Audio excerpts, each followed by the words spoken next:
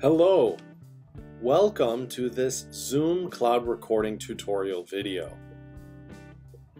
In this video, we are going to take a look at how to make a Zoom cloud recording.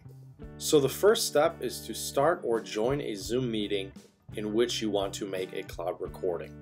As you can see, I am already in my Zoom meeting. So the next step will be to click the record button at the bottom of my screen.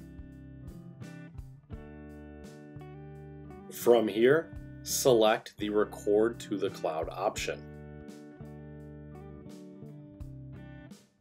Now we can see on the upper left-hand corner of my screen a small notification that says Recording.